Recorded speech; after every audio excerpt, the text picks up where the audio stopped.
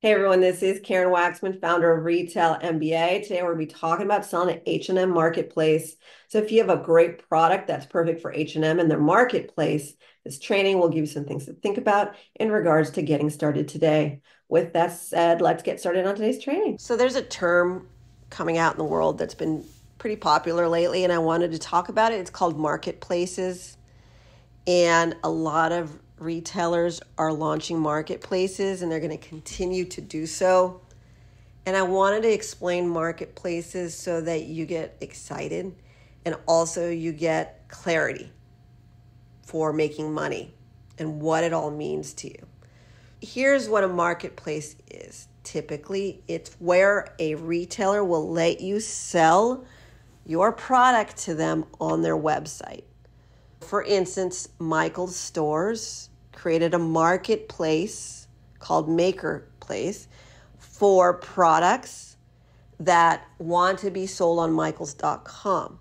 Walmart originated this with Walmart Marketplace. It was a way to compete with Amazon.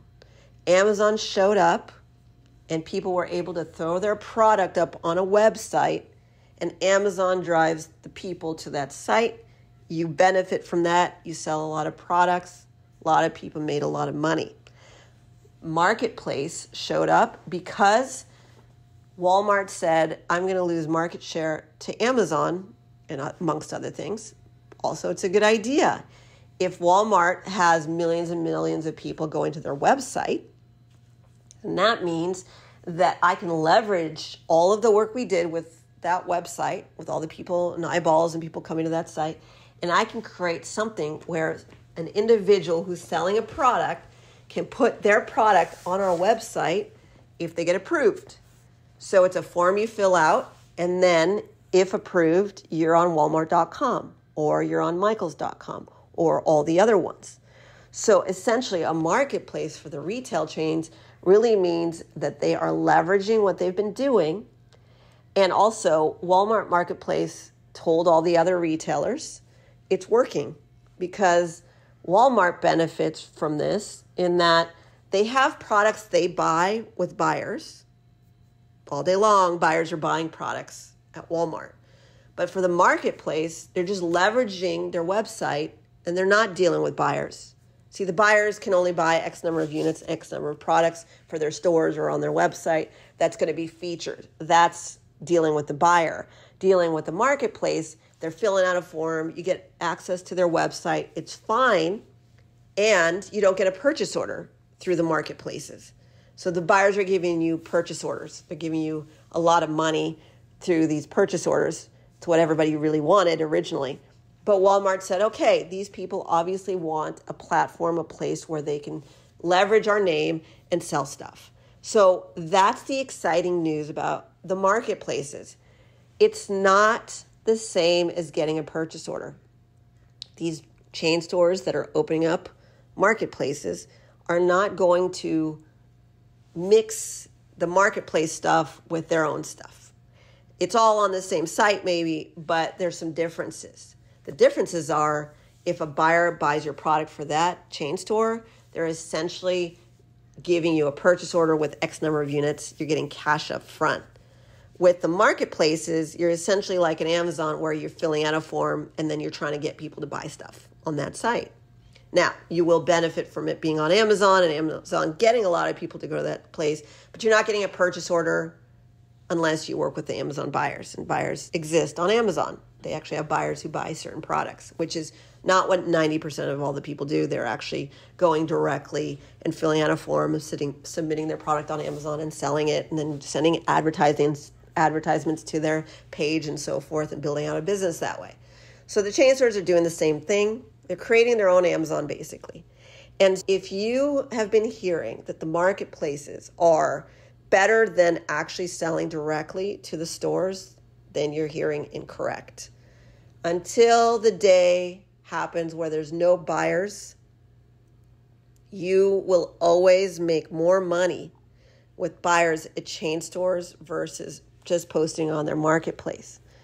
So a lot of these retail chains like Macy's and so forth are building out marketplaces, and you can benefit simply by being able to put your product on their website, but it's technically not the same as working with a Macy's buyer and getting a purchase order. I've said this 18 different ways. I hope you understand the substantial difference of a marketplace versus actually physically selling to a buyer. There's content that you're throwing up on a site is not the same as a buyer giving you cash. They're giving you orders. That's when you deal with buyers. The good news is there's nothing wrong with placing your product on a marketplace. You should do it if you can submit it. You can say you're selling on their website. You're getting access to a lot of people. The problem with that is, again, you're not going to make as much money. And if you can get a physical store order, that's where the big money is, because they're buying X number of units, they're putting in physical stores. That's the biggest quantity. The second one is selling to buyers directly on their website. So there are buyers who buy for the e-commerce brands. They have to merchandise these products, right? They can't just throw up any product that you want them thrown up at. They want to merchandise. So they're always going to pick their products and make it look pretty on their websites, in their stores, and so forth. So these buyers who buy for the online place, they're actually giving purchase orders as well. And also they're very selective as to what products they're putting on their website.